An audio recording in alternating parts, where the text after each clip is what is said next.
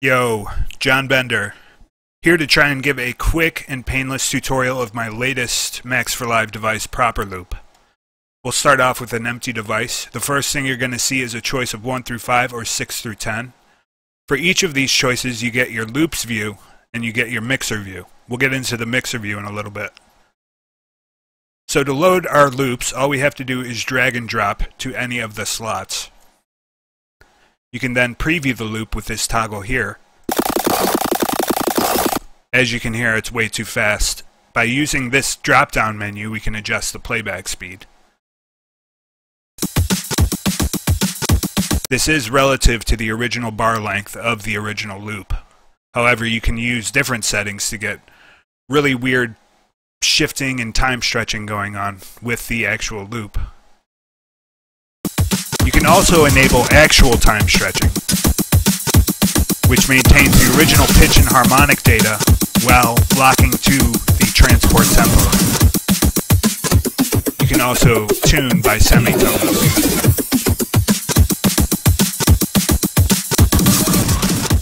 Now we'll look at our mixer view. This is a way that you can adjust all the levels of all the loops you load so that they all sit well together. The effects preview routing allows us to route to any of the 4 effects chains. We'll go ahead and route to 1. Now these are for preview purposes only, so when we press play, these will all actually be overridden by sequencer controls. We'll get into that later, but for right now we can go over the different effects we have available to us. 4 effects chains. We'll look at the first effects chain first, even though they're all the same. First thing we have is a bit crusher. Then have a drive and distortion unit.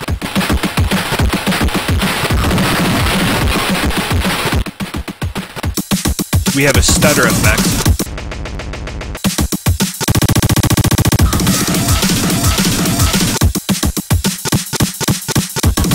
The stutter effect is a little different. When the transport is running, there's a probability setting that will decide whether or not a trigger will trigger the stutter.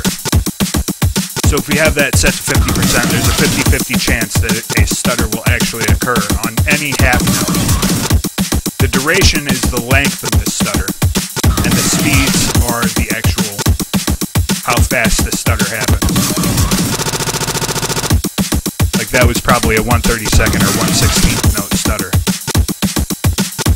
We also have a filter with cutoff and resonance. There's high pass, band pass, and notch, as well as low pass. And we have an LFO for that filter.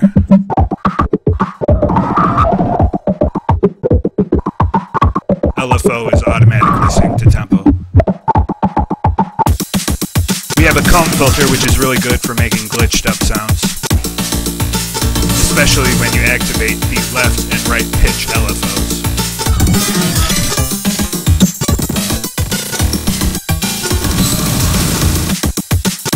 We have a delay that can run free or sync to tempo.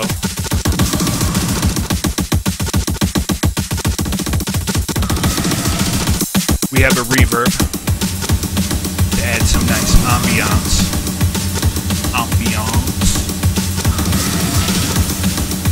And that's pretty much it for the effects section. So during previewing, you can route to any of the 4 effects sections. Get all your effects set up before you actually start sequencing.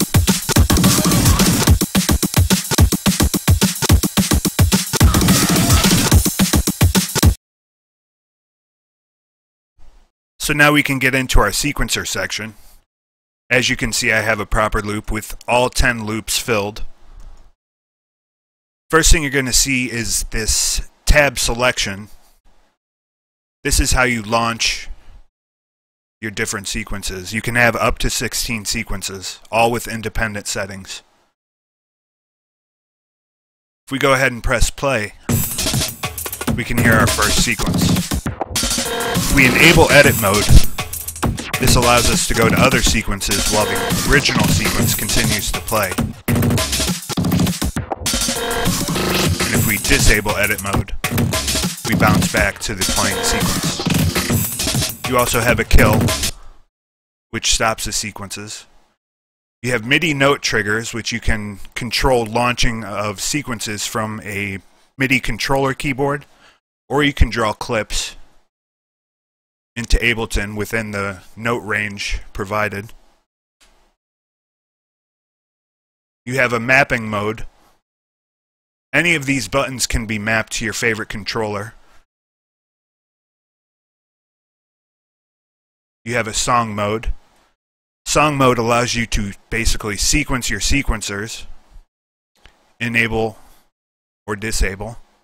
You also have various bar lengths, playback direction of the sequence.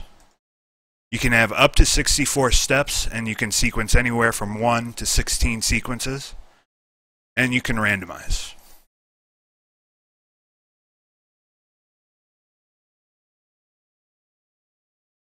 The way this works, basically, a square in the grid is white. It's going to allow audio pass-through of a loop.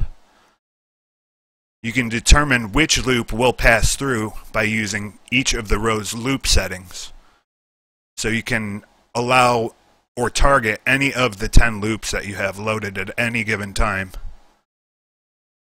You also have the ability to mute each row.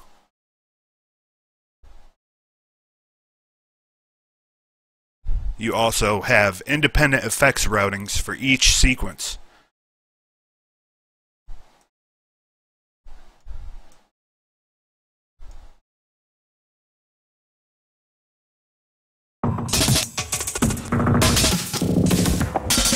So you can see only 4 effect sections, but it becomes very versatile when each sequence can have its own effects routing.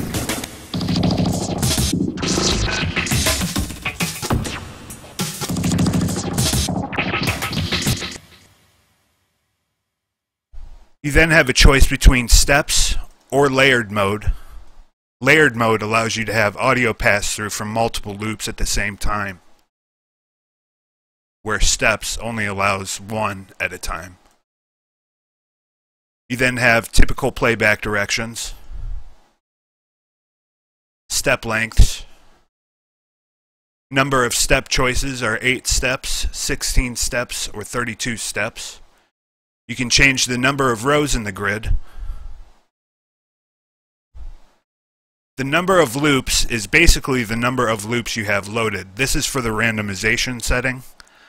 If we set this to 10 and then randomize our loop here, you'll see they will randomize anywhere between 1 through 10 without repeating. Same goes for the effects. If we set this to 4 and hit random, no repeating. You may want repeating in certain instances, and that's fine, you can do that. And that's pretty much how the sequencer section works.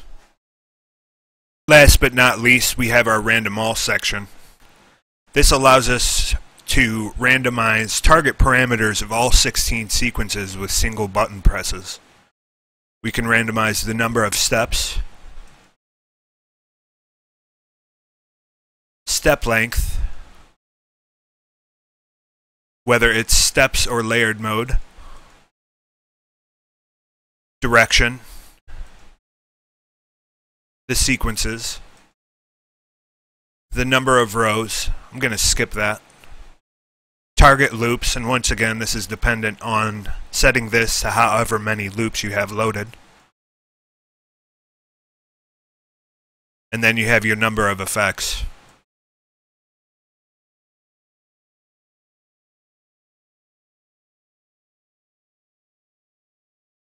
So that's about it. That's a pretty thorough walkthrough of Properloop. Hopefully you guys enjoy it and have fun with it and create something amazing.